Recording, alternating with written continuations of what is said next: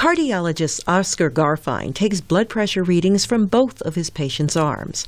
That technique saved the life of one of his patients. I found that in one arm it was very, very low, and the other one it was normal, and it helped me arrive at a diagnosis of a potentially lethal condition. Dr. Garfien's routine is supported by a new study showing that different readings in the right and left arms could be a sign of heart disease or blood vessel problems.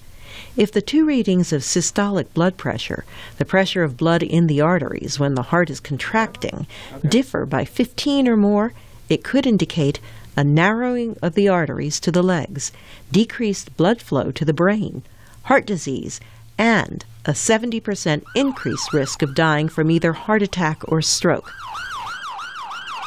If heart or blood vessel disease is diagnosed at an early stage, changing risky behavior or taking statin drugs can reduce death rates.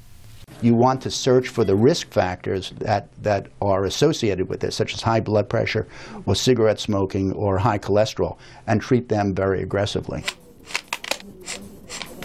Many cardiologists routinely check blood pressure in both arms, but the practice is much less common on a routine doctor's visit. This study confirms a double reading could flag an underlying vascular problem in someone who otherwise seems to be healthy. The study shows it doesn't matter what the systolic number is.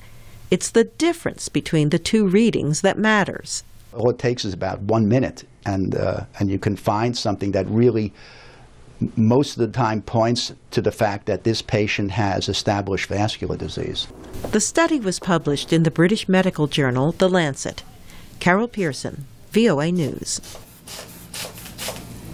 Watch this.